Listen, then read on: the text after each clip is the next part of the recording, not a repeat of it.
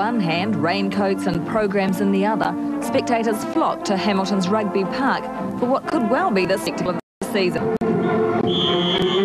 Certainly the local lads won't be turning on anywhere near the fancy footwork that was displayed this Sunday afternoon.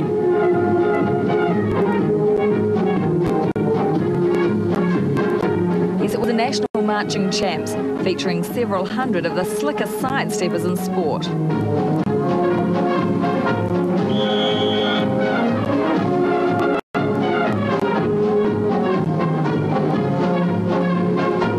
Now there might be the odd footy fan wondering what these boots were doing on such sacred rugby turf.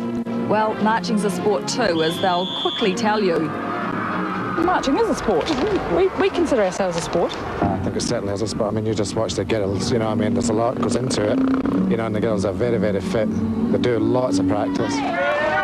Marching, like so many others, is a sport struggling to keep its membership. Today, around 4,000 take part around the country, carrying on the traditions of this Kiwi institution, which centres on precise movement. 12 teams competed in the National Senior Champs, but right from the start it was a closely run race. Wellington's Lochiel, national champs for a decade, had lost out last year and were determined to recapture marching's laurel. Uniflex pioneers, the Cantabrians who snatched the prize in '92, were equally intent on retaining top spot. When it came to the display section, it was the Kensington Guards who showed spectators just what you can do with a bit of imagination. Give me a beat!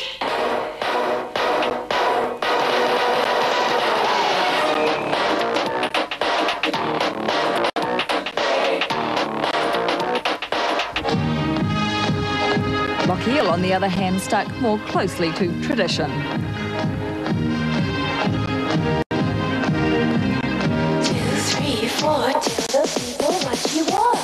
It was an itsy-bitsy teeny-weeny yellow polka-dot bikini that she wore for the first time today.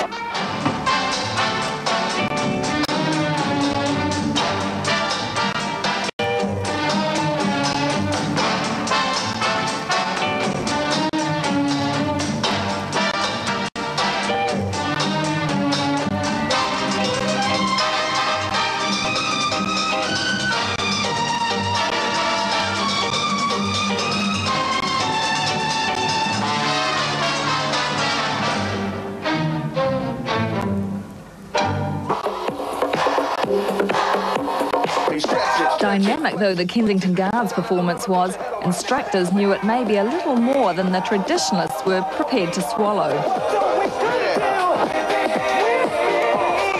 Go with a smile.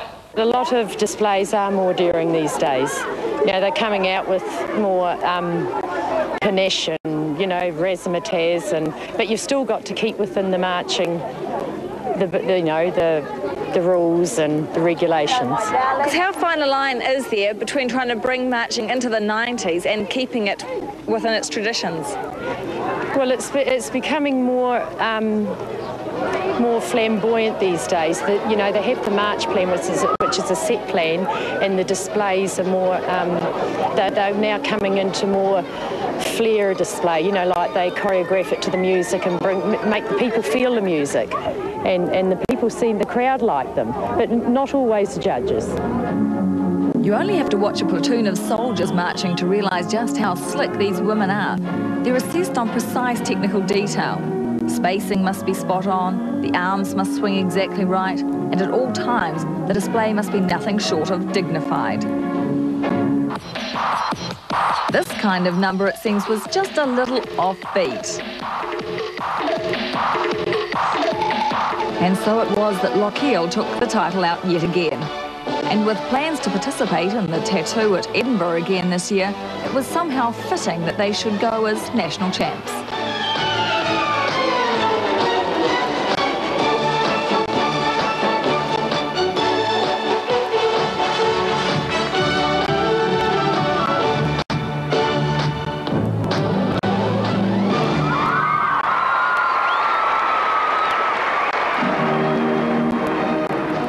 Great to see netballers aren't the only people still having to battle with the perils of